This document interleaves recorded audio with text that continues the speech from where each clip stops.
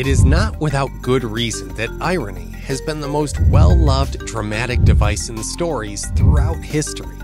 It plays with our expectations of how things should be and surprises us by proving the opposite.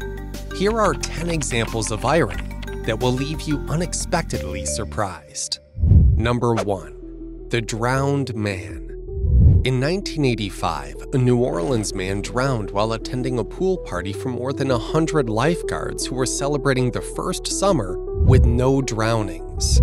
The party, held every year at the end of July at a New Orleans Recreation Department pool, was attended by 200 people, including Jerome Moody.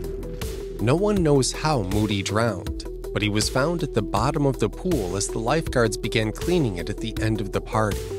Though they tried to revive him, it was already too late. Number 2. Particles versus waves. In 1897, Nobel laureate in physics J.J. Thomson discovered charged particles called electrons. In 1937, his son, G.P. Thomson, won the Nobel Prize for showing that electrons are waves. Though J.J. Thomson won his Nobel Prize for his work on conduction of electricity in gases, his well-known contribution to physics is showing that cathode rays contain negatively charged particles called electrons. G.P. Thomson, on the other hand, demonstrated that electrons exhibit diffraction patterns, proving electrons are waves, and thus providing confirmation of the wave-particle duality of particles, which is now a major tenet of quantum physics. Number 3. America's first female mayor. In 1887, a woman named Susanna Slater was nominated for a mayoral election as a joke by a group of men to humiliate and discourage women from entering politics. But instead, she won by a 2/3 majority, becoming America's first female mayor. Interestingly enough, Slater wasn't even aware she was nominated before the polls opened. However, when she found out, she agreed to accept office if she was elected. This prompted the Women's Christian Temperance Union to abandon their own candidate to vote for her en masse. The Republicans followed suit, and she became the mayor of Argonia, Kansas. Number 4. London cab drivers versus Uber. In 2014, London cab drivers went on a strike against the presence of Uber and brought parts of the city to a standstill. The strike, however, instead of ridding London of Uber, increased the app signups by 850%. When Uber entered London, the city's Licensed Taxi Drivers Association wasn't too happy about the new development. At the time, Uber's main challenge was visibility and helping the people understand how to use the app. Because of the strike, journalists and even protest leaders began talking about the app, explaining how it worked. This ended up serving as advertisement and gave the app more credibility than the company's own ads. Number 5. George Harrison's Pine Tree. The pine tree planted in 2004 in memory of the Beatles' lead guitarist, George Harrison, died after being infested by beetles. Harrison was a passionate gardener who felt more at home in his garden than anywhere else, and even dedicated his autobiography to gardeners everywhere. 3 years after his death in 2001, a Canary Island pine tree was planted in Griffith Park in Los Angeles, only to be devoured by beetles 2 years later.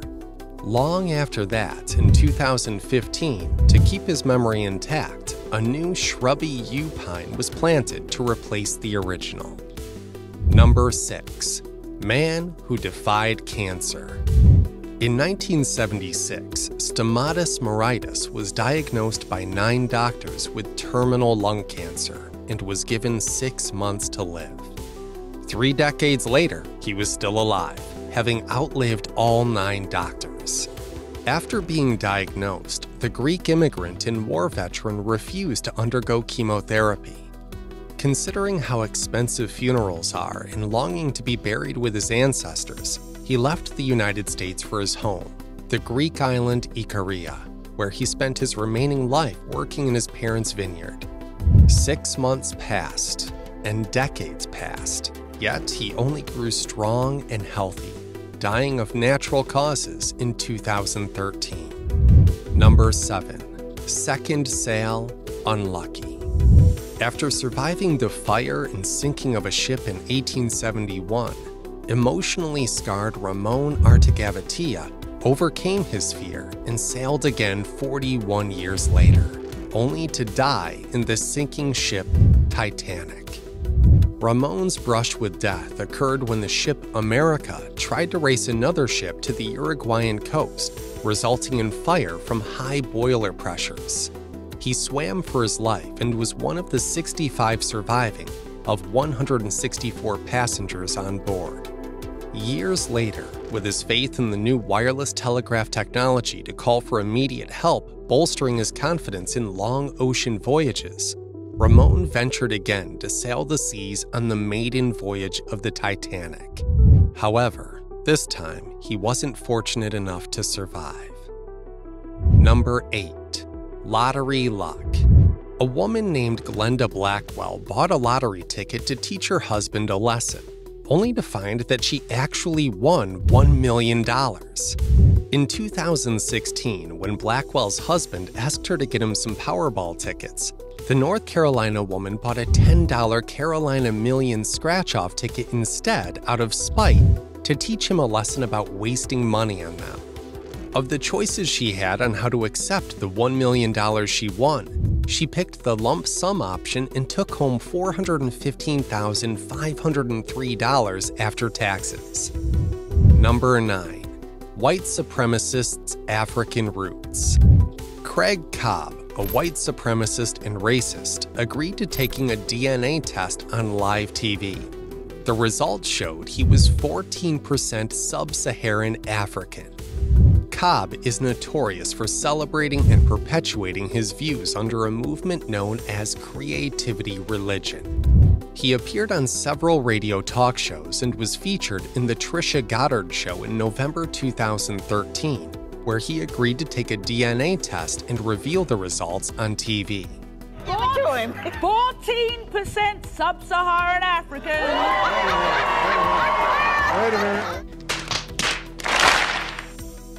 Number 10. Hitler's ancestry. DNA analysis of Adolf Hitler's 39 living relatives suggests that he had both Jewish and African ancestors. In 2010, Belgian journalist Jean-Paul Mulders, along with historian Mark Vermeuren, collected saliva samples from the Führer's living relatives for DNA analysis. The tests showed that his ancestral roots were set in the Berber tribes of North Africa and had a distinct lineage from the Jewish population. Considering that between 1933 and 1945, Hitler wiped out almost 2/3 of the European Jewish population and committed several atrocities in the name of racial purity of Aryans, he certainly wouldn't have been too happy with this knowledge. That's it, folks. Thank you so much for watching this video. We're working hard to bring you the best video content. If you enjoyed this video, give us a like and please subscribe to our YouTube channel.